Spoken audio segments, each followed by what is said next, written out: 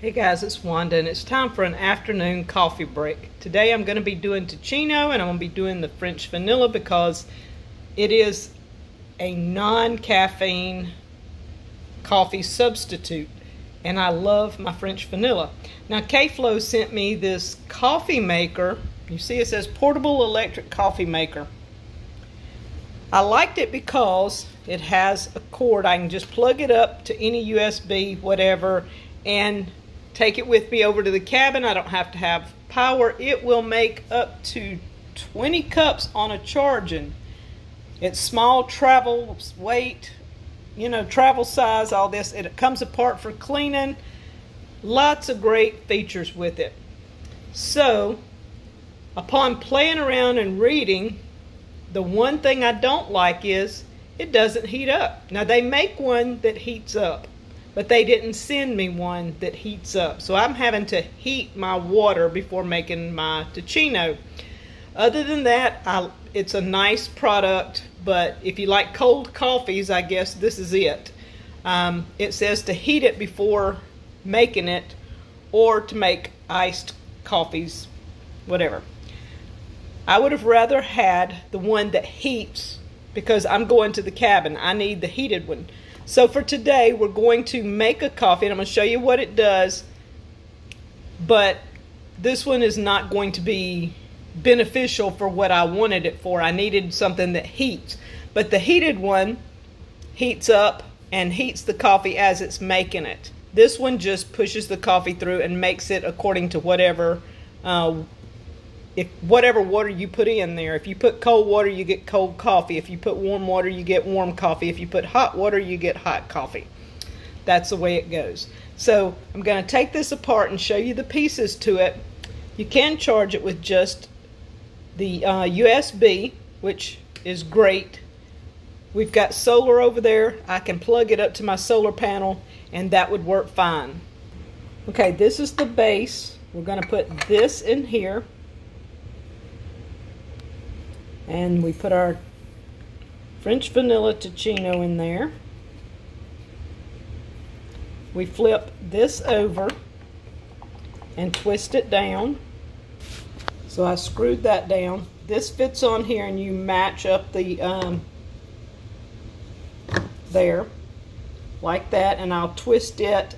Alright, I twisted it on and set it here. It's hard to do with one hand trying to film this. Alright. Now the top comes off like this, and you pour your water in this stainless container here.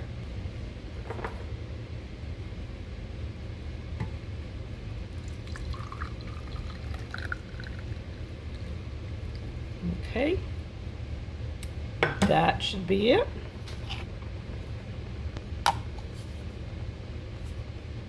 Put the lid back on. All right, we mashed it. There we go.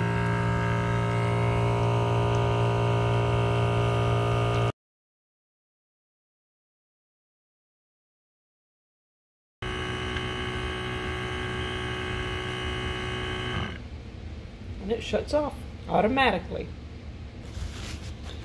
Now I added just a touch of my ironwood honey infused vanilla, or vanilla infused honey, whichever way you want to say it, and it's ready to go. How does it taste? Ticino. I love it. Now putting warm water in there, or heating my water first, it works. It's perfect for an afternoon, just enjoying a drink right quick. It's awesome. But now if I was taking it to the cabin and I needed it for first thing in the morning, I do need the heated one, not having to heat water, because that's one of our issues over there, is Danny has to heat things in the morning for me to have coffee. So I was thinking this was the perfect setup because I could just plug it into the solar. But they sent me the non-heating one. So guys, if you're checking out anything like this, the Kflow, and it works with pods. I asked for the one so I could do the Ticino that does ground coffees, but you can get the pods and everything. Make sure you get the heated one. Kflow would be an awesome thing if it were heated. It does have a maximum fill line, and the one thing that I'm not crazy about is it only makes this much, which is a small cup of coffee.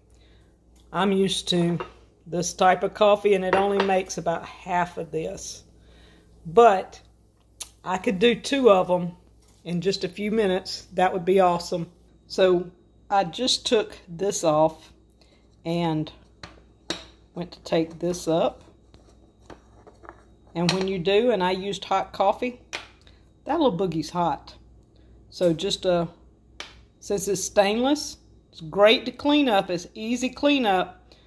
But once you make a cup of coffee with hot water, this gets warm.